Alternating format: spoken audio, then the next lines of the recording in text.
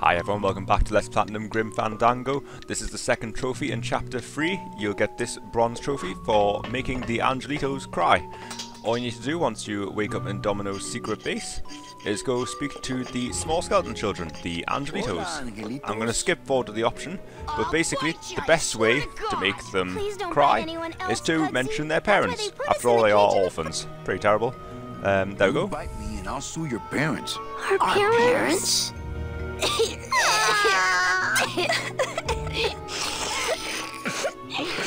Really easy. They'll just keep crying and crying. But thank you very much for watching this video. If you found it useful, please like. And if you need more help with Platinum Grim Fandango, please check out the rest of the guide. Thank you very much for watching. Bite me.